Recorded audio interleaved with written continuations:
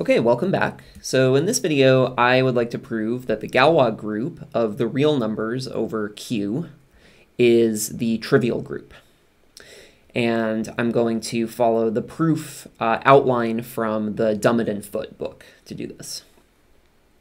So the first step is we're going to assume that sigma is an element of G.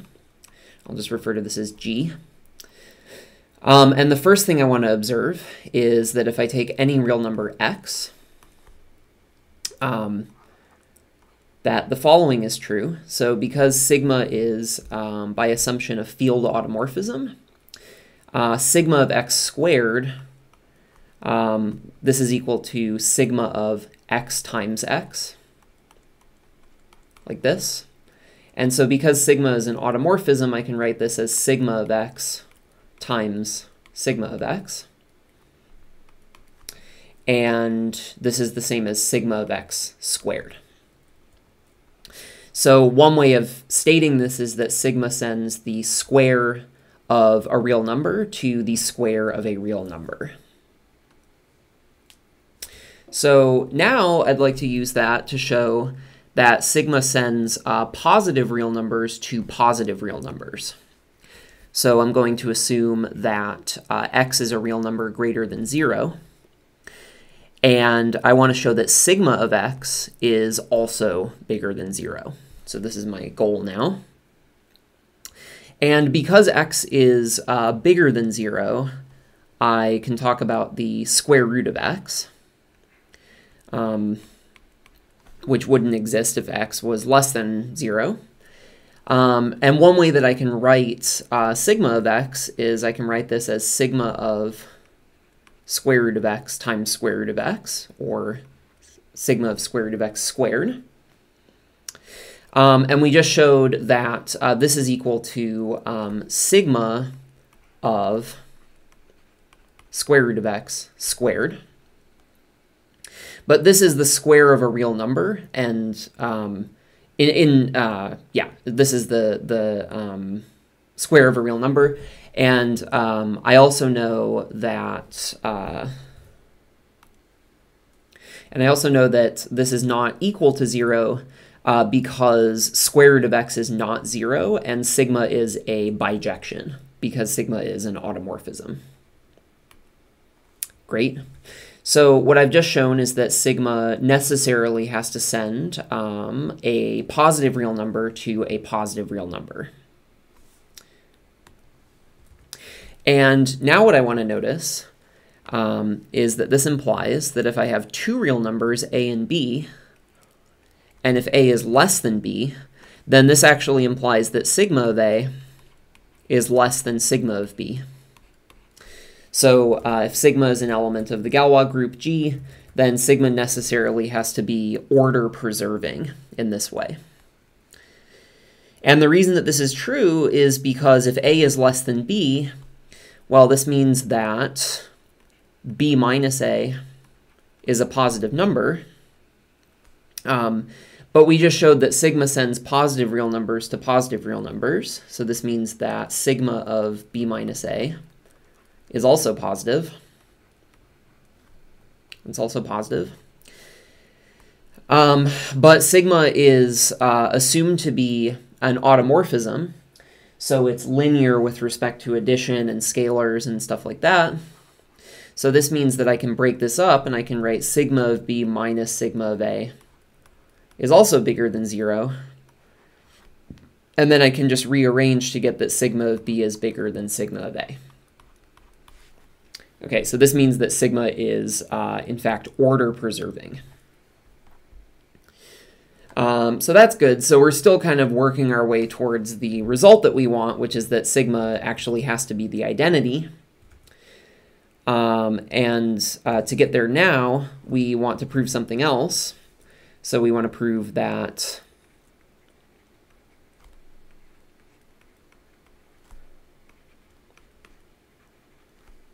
now, if the following is true, so if I have a difference of two real numbers, and this is trapped in between rational numbers like this,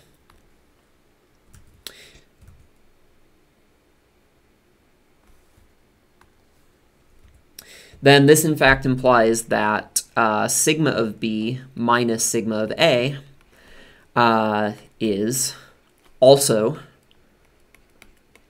between 1 over m and negative 1 over m. But this is an immediate consequence of what we just showed, because we know that sigma is order preserving. So if we know that this first inequality right here is true, then we definitely know that sigma of negative 1 over m is less than sigma of b minus sigma of a. And that's less than sigma of 1 over m, because sigma is order preserving. But sigma is assumed to be the identity on the rational numbers, because it's an element of the Galois group. And so here I can just replace sigma of negative 1 over m with negative 1 over m. And I can do the same thing over here. Great. But now notice that this actually implies that sigma is continuous. So again, sigma was just an arbitrary element of the Galois group, but this now implies that it's actually a continuous function on R. And the reason that's true is because if you pick epsilon bigger than 0, and you want in absolute value sigma of b minus sigma of a to be less than epsilon, well, all you have to do is choose m large enough so that 1 over m is less than epsilon, and then just choose b and a such that basically this inequality up here is true, right? So absolute b minus a